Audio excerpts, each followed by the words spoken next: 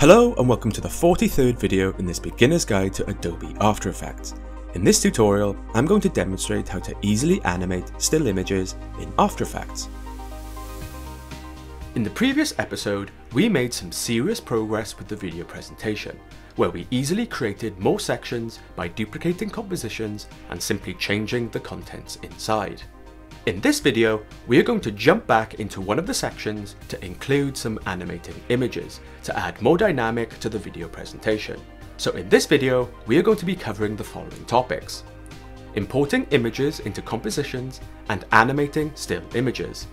So let's get into it. So here I am where we left off in the previous episode, where we placed in these 4 new sections. Now, if you're watching for the first time and wish to follow along, you can find this document in the project folder, which you can download. Link is in the description. The download folder comes with lots of exercise documents we will be using on this course that have been carefully developed to aid your learning experience. The folder also comes with document resources such as videos, graphics, and images you can use to build your first video presentation from scratch later on in this course.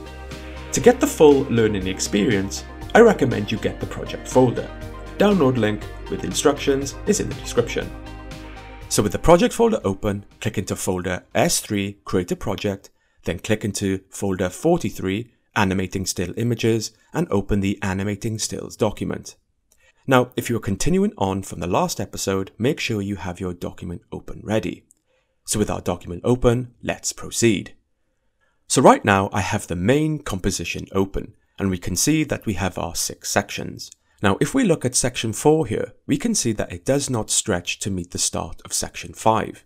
Now, I'll double click on section 4 to open it in its own tab, and this includes the video and type layout we created in the previous video.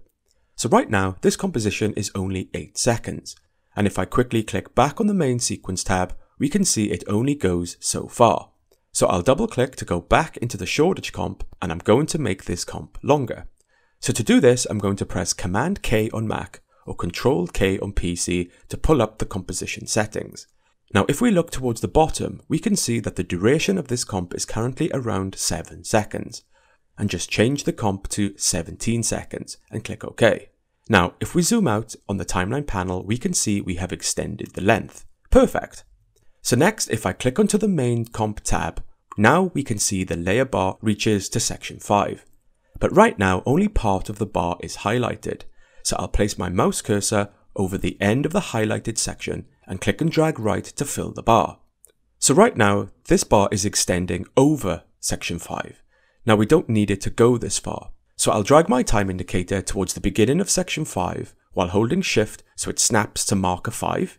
So now the time indicator is placed at a particular point on the section 4 layer here. With the time indicator in place, I'll double click on the section 4 comp, and when we open this up, the time indicator will be placed in the exact position, corresponding to where we just placed it on the main comp. Now, if we look over to the far left at the top of the timeline indicator, we can see it says 15 seconds. So I'll click into this region and copy the time code. Now, I'll press Command K on Mac or Control K on PC to pull up the composition settings. This time, I'm going to come to the bottom where it states duration, click into the number box and paste, and we'll see our new time code. I'll click OK, and that will shorten the time of the comp. Now, if we click back into the main comp, we can see the clip is now trimmed perfect to meet the start of section 5. So I'll double click back into the shortage comp, and now we can see the remaining time we have left on the comp. So for this comp, we are going to keep the video sequence at the start and lead into some images which we are going to animate to add some dynamics. So let's begin by bringing in some images. So first, I'll come over to my project panel and toggle up my folders to make sure everything is tucked away. And I'll double click on the blank space in the project panel. Upon click, a browser window will appear. Here, I'll navigate to the project folder. In the project folder, I'll come into the project assets folder, then into the images folder, then into the JPEG folder, and into the location folder and click on shortage. With the folder selected, I'll click open. And the folder will be imported into After Effects, and inside the folder will be all the images. Perfect. So what I'll quickly do here is drag my new folder into the assets folder And in the assets folder, I'll drag it into the images folder and into the JPEG folder. So now it's neatly organized. So now I'll start to bring in some images. So I'll toggle down my Shoreditch folder. I'll click to select Shoreditch 1 JPEG, and I'll press Command / on Mac or Control / on PC to quickly place the image into the comp. Upon click, the image is now in the comp, and we can see it has become the top layer in the timeline panel. Now, if I zoom out of the control panel here, with the image selected, we can see that this is a large image, much larger than the screen area here. Now, it's important to mention that whenever you bring in an image into After Effects and place it into the composition, depending on its actual size, you will get different results. In this instance, we have placed in a very large image. We will be tweaking the scale and position shortly, but before that, let's place in some more images. So now I'll come back to the project panel. I'll click to select Shoreditch 2 JPEG and press Command / on Mac or Control / on PC to quickly place the image into my comp. Next, I'll select Shoreditch 3, I'll press Command / on Mac or Control / on PC to quickly place the image into my comp. I'll click to select Shoreditch 4, I'll press Command / on Mac or Control / on PC to quickly place the image into my comp. And lastly, I'll click to select Shoreditch 5 and press Command / on Mac or Control / on PC to quickly place the image into my comp. And now we have 5 image layers at the top of the layer stack in my timeline. So I'll select the top image layer, then hold Shift and select the bottom image layer. I'll click on the color box of the layer and change this to yellow. So next I'm going to trim these layers. So I'll click on the timeline to place my time indicator at 5 seconds. Now with all the image layers currently selected, I'll press Alt open square bracket, and that will trim the start of the image layers like so. Next, I'll click to place my time indicator at 7 seconds. And with the image layers still selected, I'll press Alt close bracket, and that will trim the end of the image layers. So now I'll click and drag image 2 while holding Shift to snap the beginning of the layer to the end of the layer above. Then I'll click and drag image 3 while holding Shift to snap the beginning of the layer to the end of the layer above. And I'll do this to each image, so each image appears one after the other, like so. And that will take us to the end of the comp. Now, if there is a little gap at the end of the comp, I'll simply click and drag the end of the last image bar across and over the end of the comp, like so. Perfect. So with the top image selected, I'll press Shift and select the bottom image. With them all selected, I'm going to click on the name of the layers and drag them down just on top of the video layer, like so. Now, if we click to place the time indicator above the first image, we can still see the type layout on top of the image. Right now, we don't want this. So I'll click and drag my time indicator while holding Shift towards the start of my first image layer to snap it like so. With my time indicator in place, I'll now select the top layer and the bottom layer of my type layout composition, and I'll press Alt close square bracket, and this will trim all these layers so now they do not overlap with the image. Next, there are a few layers under the image layers that we will need to sort out, but we will do this later. For now, we are going to look at how we can animate these images. So what I want to happen here is that as the images appear, instead of them just appearing as static images, I want to give them a bit of movement, to zoom in on some of the details to really draw attention to the cool graffiti on the walls in these pictures. So I'll come and start with the first image. And with the first image selected, I'll click and drag my time indicator while holding Shift to snap to the start of the image bar. Next, I'll press S to activate the scale property on the layer, and I'll come into the scale property and click and drag left like so, just to zoom the image out. Also, I'll press on the left and right arrow buttons on the keyboard just to adjust the position of the image in the frame. So with my image zoomed out, I'll come and click on the stopwatch for scale and add the first scale keyframe. Next, I'll drag my time indicator while holding Shift to snap to the end of the image layer. And I'll come back to the scale property and this time click and drag right to scale up my image to zoom in on the graffiti. Upon scaling up, we will now have a new keyframe for scale applied to the layer. So if I scrub my time indicator between these two new keyframes, we can see the effect that is having. When the image appears, it also zooms nicely into the graffiti. So that's a really simple animation on an image. All we applied there was zoom. But let's look at adding position. So next, I'll drag my time indicator while holding Shift to snap to the start of my second image.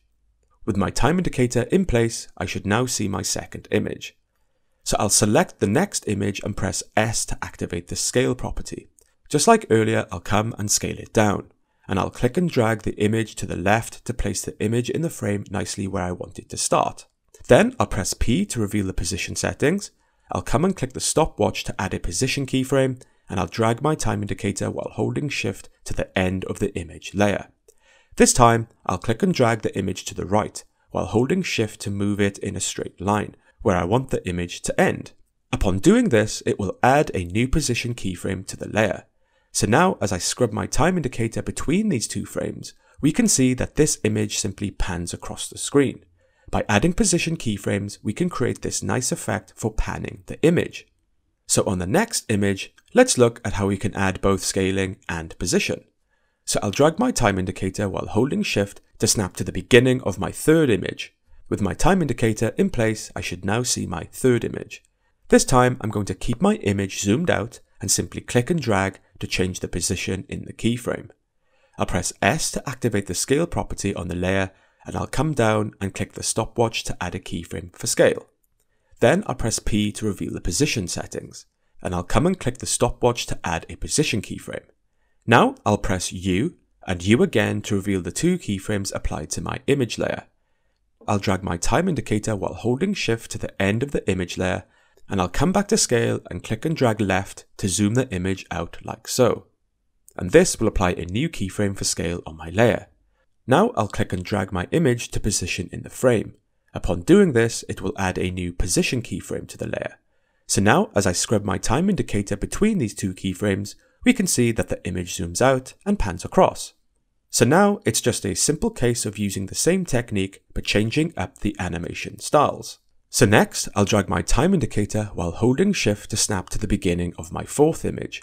With my time indicator in place, I should now see my fourth image. For this image, I want to zoom in, so I'll press S to activate the scale property on the layer.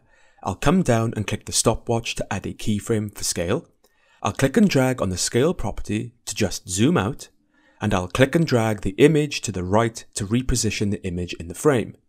Then I'll press P to reveal the position settings, and I'll come and click the stopwatch to add a position keyframe.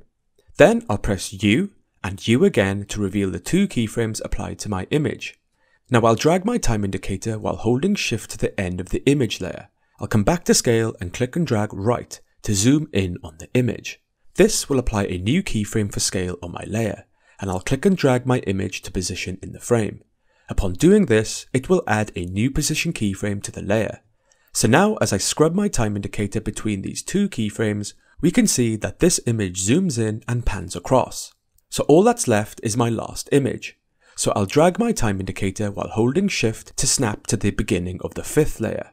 With my time indicator in place, I should now see my fifth image. Now for this image, I just want to zoom out. So I'll press S to activate the scale property on the layer. I'll come down and click the stopwatch to add a keyframe for scale. I'll click and drag the image to reposition in the frame. Then I'll press P to reveal the position settings. Next, I'll come and click the stopwatch to add a position keyframe, and I'll press U and U again to reveal the two keyframes applied to my image. Now I'll drag the time indicator while holding Shift to the end of the image layer. With the time indicator placed at the end, I'll come back to scale and click and drag left to zoom out of the image. This will apply a new keyframe for scale on my layer, and I'll click and drag my image to position in the frame. Upon doing this, it will add a new position keyframe to the layer. So now, as I scrub my time indicator between these two keyframes, we can see that the image zooms out and pans across. I'll place my time indicator at the start of the first layer. I'll press B on the keyboard to set the start of the workspace area, and I'll make sure the end of the workspace area is set to the end of the comp. I'll place my time indicator at the start of the workspace area, and I'll press spacebar to activate preview.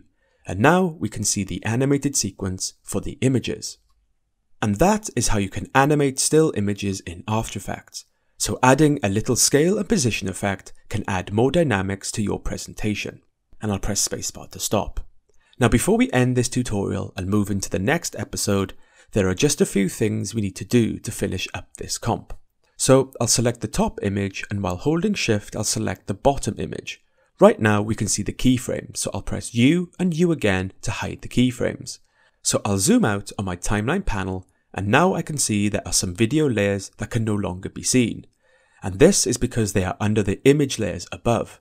So I'll come and click these last videos at the bottom, and I'll simply press backspace to delete them. So now we have 3 video layers under our image layers here. So now I'll select the top image layer and press and hold Shift and select the bottom image layer. With them all selected, I'll click on the name of the layers and drag them down below the video layers. Right now, we need the video layers to be on top. Now I'll come and click the first video layer. With Shift held down, I'll select my third video layer. With them selected, I'll press U to show the keyframes for each. So on these layers, we have transition effects at the end, which we created earlier. So I'll drag my time indicator while holding Shift to snap to the start of the first image layer. I'll press F2 to deselect the 3 video layers, and then I'll click and drag my third video layer across, so the first keyframe for the transition meets with the time indicator. Now, if I scrub my time indicator across these 2 keyframes, we can now see that the third video nicely transitions into the image below. So next, I'll come to the second video layer and drag the bar to the right, across and over the top of the video layer below. This is going to reveal more of the video layer. Now I'm going to click and drag over the keyframes under this layer and simply click and drag them to the right and make sure that the first keyframe starts at the start of the video layer below. So now if I scrub my time indicator over these keyframes, we can see the second video transitions into the video below. So all we have done here is extend the second and third video clip further along the timeline. Okay, so that sorts out the video and images. All that's left to do is clear up the type and image layout. Now if I scrub my time indicator over the end of the type layers above, they abruptly disappear. So to these layers I want to add a nice fade out effect. So I'll select the top layer and press and hold Shift and select the bottom layer, the gradient layer.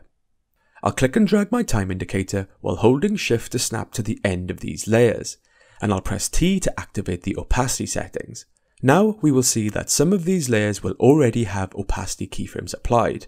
So now I am carefully going to come and click the diamond on the layers that already have opacity keyframes applied. And for the layers that do not have opacity keyframes, I'll click the stopwatch. Do this correctly and we will now see an opacity keyframe on each layer. So I'll drag my timeline indicator a little over to the left like so, then I'll come in and click on the diamond on any layer, and then we will see another keyframe applied to each layer. So I'll drag my time indicator to the last keyframes while holding Shift to snap, and I'll come and drag transparency to 0. Now, as I scrub my time indicator over these keyframes, we will now see that the type layers fade away just before the image sequence appears. So I'll just quickly press Command A on Mac or Control A on PC to select all the layers, and I'll press U to hide all the keyframes for each layer. So I'll come up to the work area and double click to expand that across the full comp. I'll place my time indicator at the start of the comp, and I'll press spacebar to activate preview. And that completes the section of the presentation. At the start, we have our video intro, which then fades away to reveal the animated image sequence. Perfect. So I'll press spacebar to stop, and I'll click back to the main comp tab up in the top timeline panel. So now we are starting to get somewhere. Now we have sections 1, 2, 3, 4 and 5 complete. Now looking at section 6 here, we have this complete, but we are having the same issue we had right at the start of this video. Currently, section 6 is too small, and it really needs to lead up to marker 7 here. So before we end this video, let's address this quickly. So I'll double click into section 6 here at the top, and we will open the sequence up in its own tab. Now using the same technique we used earlier, I'll press Command K on Mac or Control K on PC to pull up the composition settings. So the duration at the bottom is currently set to 7 seconds. I'll come in here and change this to 17 seconds. I'll click OK and scroll out like so. And now we can see we have extended the time in this comp. So now I'll click back into the main comp tab, and we can see that this comp bar now exceeds further than marker 7. So I'll click the end of the highlighted area on the layer bar and drag it right across to fill. Then I'll click and drag the time indicator while holding Shift over to snap to marker 7. With the time indicator over mark 7, I'll double click back into section 6. And looking over to the left of the timeline panel, we can see that the time indicator is now placed at 11 seconds. So I'll come and click into the time code and copy the time value. I'll press Command K on Mac or Control K on PC to pull up the composition settings, and in duration, I'll click into it, select all the type, and then paste in the new value and click OK. So I'll click back into the main comp, and now we can see it's the perfect length. So back into section 6, I now need to tweak some of these layers to adjust to our new comp length. So I'll start with the top layers for the type. So I'll select the top layer, while holding Shift I'll select the bottom layer including the gradient overlay. With them all selected, I'll drag my time indicator to the very end of the comp and I'll press Alt close bracket. This will then extend each layer right to the end of the comp. Perfect. Next I'll select the first video layer, and while holding Shift I'll select the fourth video layer. With 4 of them selected, I'll press U to reveal the keyframes applied. So what I'll do now is just click and drag on one of the video layer bars at the end and drag it out a little, and each video layer will extend like so. So I'll click off to deselect. Next, I'll click and drag over the first set of keyframes for the first video layer, and I'll drag them right while holding Shift so the last keyframe snaps to the end of the video layer. What I will do now is make my way down on each video layer, click and drag over the keyframes, and drag them right while holding Shift so the last keyframe snaps to the end of the video. And I'll do this for each video layer. So now, with the keyframes at the end of each video layer, I'll click and drag the second video layer so the start of the highlighted bar meets with the first keyframe above. Then I'll drag the layer below across again so the start of the highlighted bar meets the first keyframe above. And I'll make my way down, dragging the video layers across until I have something that looks like this. So what we have done here is simply extend each video so they spread out further over time. So I'll come up to the work area and double click to expand it across the full comp.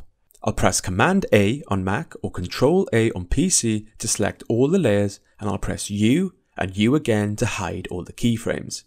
I'll place my time indicator at the start of the comp, and I'll press spacebar to activate preview. And that is looking just fine.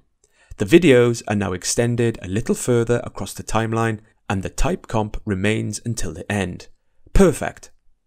So I'll click back on the main comp tab up on the top of the timeline panel, and now we have everything done. Every section fits perfectly on the timeline as planned. Now at this point, if you've been following along, I recommend you save your document so we can continue in the next episode. So all that's left to do is the final section, section 7. But before that, there is something we need to look at. Now, working with video, you will always want to make sure it looks the best it can. Sometimes, when we bring video into After Effects, it can look a little flat. Now, After Effects is really good at color grading and adding color enhancements to our video footage. In the next episode, we are going to be looking back at some of the video we have placed in the video presentation so far and use some of the helpful effects and presets in After Effects to enhance the color. So I'm going to be demonstrating how easily this can be done in After Effects. So see you in the next video.